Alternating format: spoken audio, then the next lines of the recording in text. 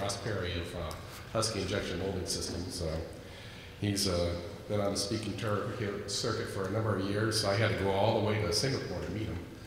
But he's been a friend for a long time of PTI and the Packaging Conference. His speech is going to be about unlocking the PET possibilities with technology, and I think you'll pick up his subtle Maine accent, but I think maybe it's mostly gone now, Ross, unless you can whip out a couple sentences for us.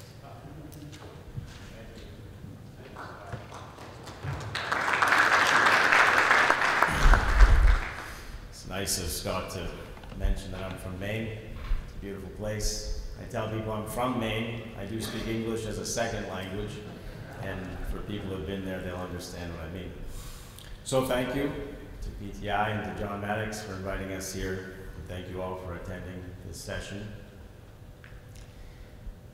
John asked that it not be a commercial for Husky, so I have no pictures of Husky machines. But for those of you who maybe do not know, Husky is the leading manufacturer of preform and closure producing systems in the world today. I want to talk to you about PET and PET and the bright future that we believe it still has in the packaging industry as a material of choice. And so I was speaking with one of my colleagues in Canada last week, and he said, "Ross, you're just like PET." I said, "Really? What do you mean?" He said, "Well, you're 50 years old, still going strong." I said, "Okay."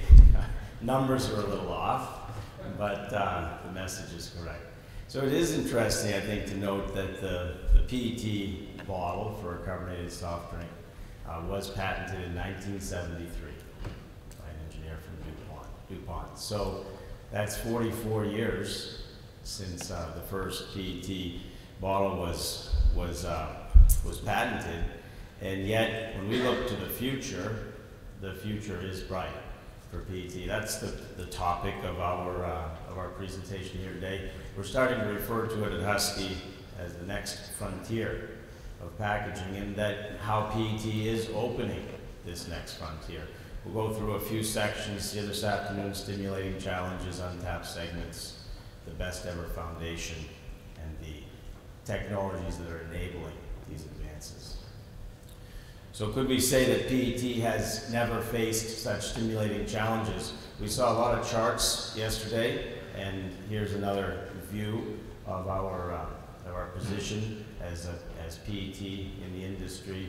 But despite some slowing growth of consumption in various parts of the world, the PET material continues to be the fuel for high value applications, and we'll talk more about that. So if you are the architect of a product strategy today, and you can continue to look to PET as a driver of increased value. So as we talk about different aspects of a product, whether it be flavors and sweeteners like we saw yesterday examples of, or more occasions, whether it be on the go or with meals, more price points, PET continues to offer many alternatives for you in your packaging decisions. So whether this be entry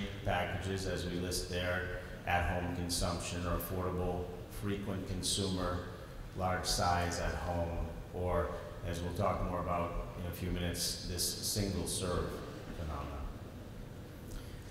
So I think Greg Hempel mentioned yesterday afternoon the decline in the consumption of carbonated soft drinks. This graph shows it on a per capita volume from 1969 to 2015, and you can see a decline.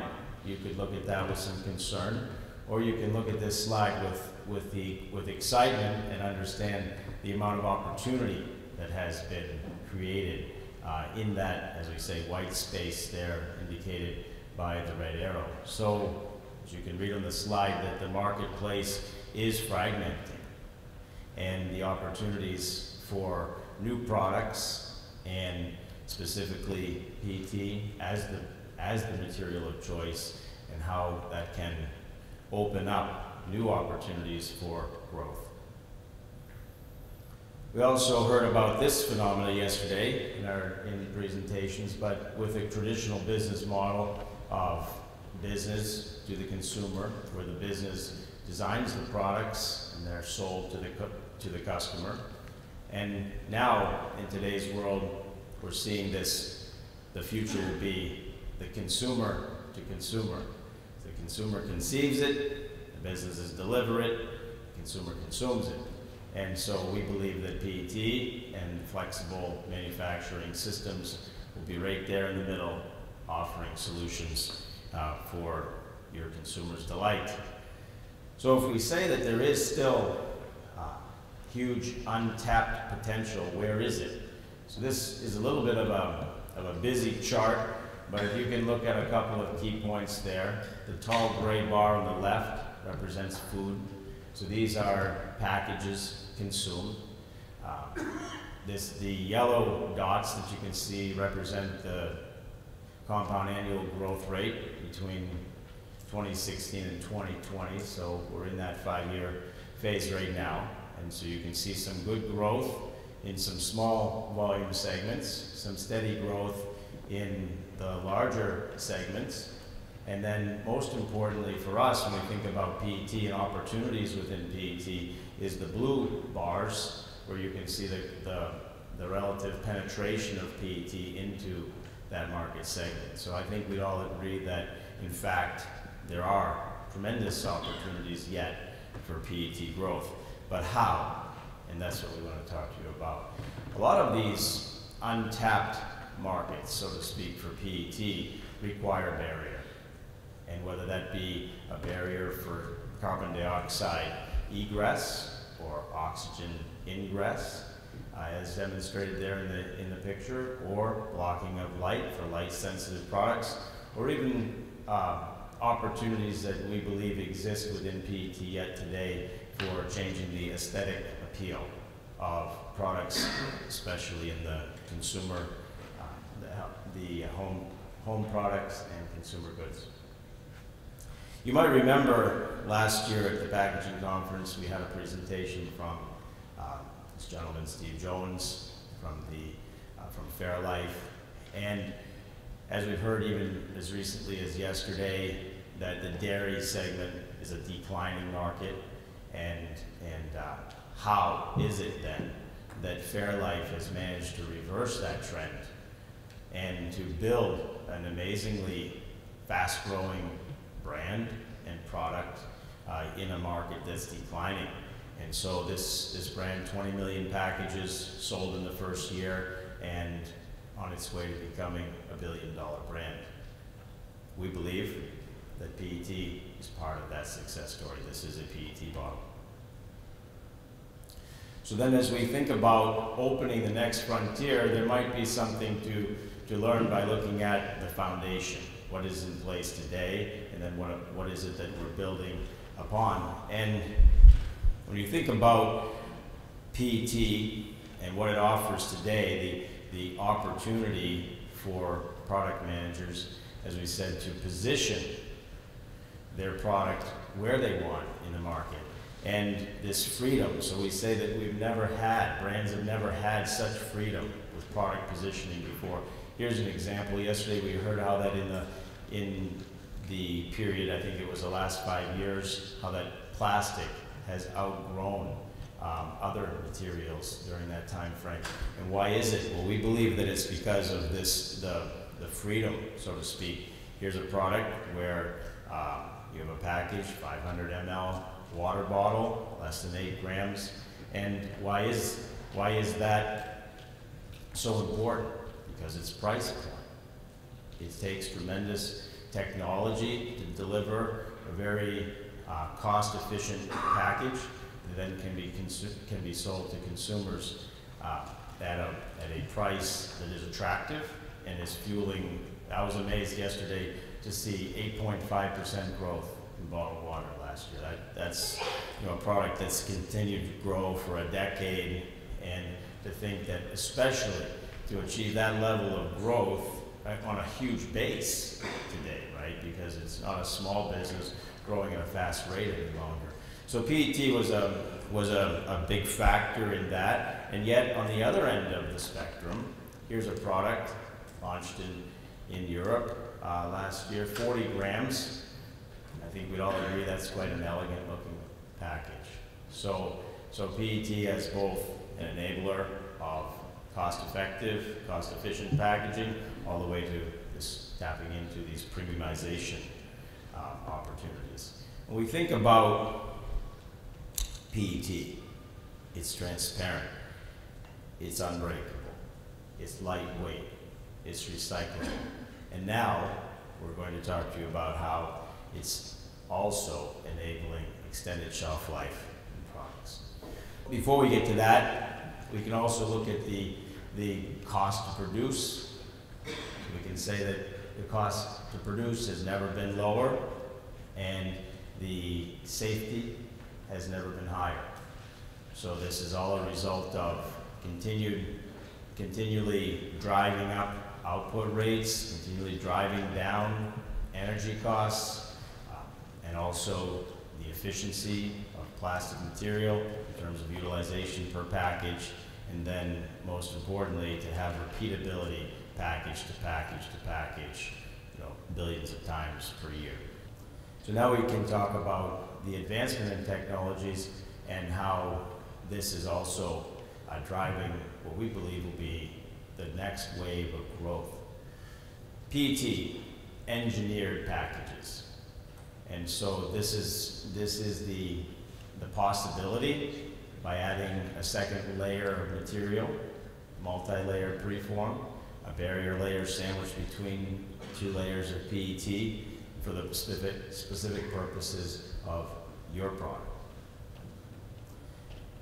Most importantly, to make this a cost-effective solution and to drive it widespread in the market, we must have precise control. So between when you have an injection molding machine producing preforms, and both within a single shot and then from shot to shot repeatability, we must have precise control of this barrier layer, not only to give you the assurance that your product is protected, but more importantly to control the cost, because you want to precisely dose just the amount of barrier that you need and no more. This chart shows you a very tight distribution. The red line represents real data from a Husky multi-layer preform system, and you can see that what is possible. And in fact, we've demonstrated the ability now to produce preforms 2% by weight with our multi-layer preform system. A couple of examples. This is a juice product. By taking a 26-gram preform and concentrating an oxygen scavenger in a multi-layer configuration, so what previously was a blend, where the customer was blending an O2 scavenger into the PET material, and then today they're producing this in a multi-layer configuration, concentrating that oxygen scavenger in a layer rather than distributing it in the melt, the complete sidewall of the product, then of the package, then you now have 40% less oxygen scavenger required and a 4.5% lower cost to produce. Similarly, this is a carbonated soft drink application that's been launched in the past year. 345 milliliter single serve multi-layer barrier bottle, and again, by concentrating the barrier material in a layer rather than dispersing it through in a blend through the full thickness of the preform, we're able to use less barrier material and therefore create a package that's more cost effective. Moving to a milk application, this is where we take a similar approach, only with a different purpose, and that is to block light. So here we have a layer of black PET sandwiched between 2 layers of white, and with this this conversion to a multi-layer from a monolayer configuration, we're able to reduce the material costs as well as offer a shelf life of greater than 12 months. This represents an opportunity, we believe, and we hope that we can get you excited about what's possible with PET here today. But this is an idea to put a white layer in between 2 layers of clear, so creating some depth and gloss to the package, and creating a premium look. We believe this is an interesting approach to introducing PET further into the dairy applications. So what have we done by introducing an engineered packaging thought here? Well, I think you probably have all experienced this from before, where you have a hot tap and a cold tap in your shower. Well, it's difficult to get the right temperature at the right flow rate. And so maybe you have the right amount of flow, but it's too hot or it's too cold. So the mixing valve technology that's pretty widely used today in our showers allows us to set the temperature we want and then adjust the flow rate. So we're suggesting that this Husky technology, introducing a barrier layer, is exactly the same concept. So what before was a solution where if you needed to extend your shelf life, you just needed to add weight to the package, and it still was not likely to get you to the full distance that you'd want to achieve. But now it's now been uncoupled, right? So you can use just the right amount of PET that you need in order to give you the mechanical performance required, and then you add the amount of barrier that you need in order to give the shelf life that's required. So this uncoupling or decoupling of mechanical performance from shelf life, we think, although it's a very simple concept, we believe that this opens up an enormous amount of opportunity for those folks who are designing packages or selecting packaging for their products. Another way to just look at it here is this total flexibility. So cost rationalization for both the product and the supply chain. The last slide I'd like to leave you with is just to mention the possibility also, we heard yesterday about the circular design. So here's a real life example. It's not just theory, circular packaging design for the circular economy, right, where a product literally comes full circle. Here's a practical application of that concept. So where we would take washed, opaque, or colored rPET flakes and reuse them in the center layer of a dairy container where it's white, black, white, like we talked about before. And here is a good use for PET that's available by the recyclers today, that with current packages is being what we call downcycled. So it's not going from bottle back to bottle, it's going into some lesser value application like carpeting, for example. So we're here to suggest the possibility to you today that this is an idea, perhaps could be embraced by one of you. That is my last slide. So just to, I think, recap, there is a bright future for PET, we believe. We believe that there are technologies that will enable the continued growth of this amazing packaging material that has been 44 years and going strong. Be happy to take questions. Thank you, Russ.